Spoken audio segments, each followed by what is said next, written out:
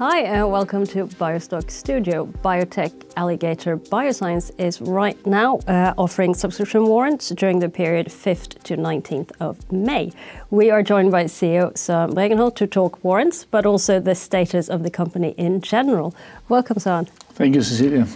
So yeah, could you start by describing the importance of this warrant exercise? Yeah, absolutely. So let's recall that our lead asset, Mitazalimab, has shown some pretty encouraging phase 2 data, and that we have created a clear path to regulatory approval in the indication, and that we even also manufactured a drug for phase 3. So these warrants and the proceeds from them will help us to do two things: continue developing Mita towards that phase 3 program, and in parallel continue our BD outreach and negotiations with potential partners for the drug. And if we zoom out a bit and look at the broader financial strategy, how do the warrants fit into that? Yeah, I think it's clear that transacting Mitazalimab, or potentially the entire company, is the primary focus of what we are doing now.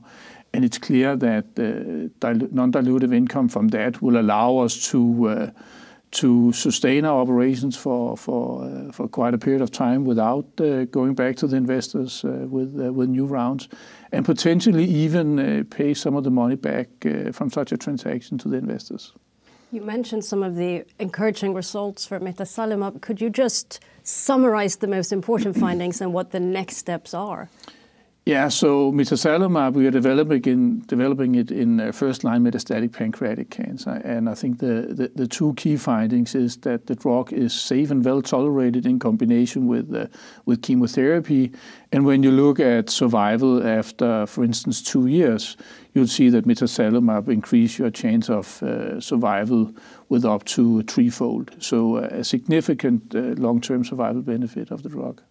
And next stage is, as I said, a registrational trial together with a strategic partner.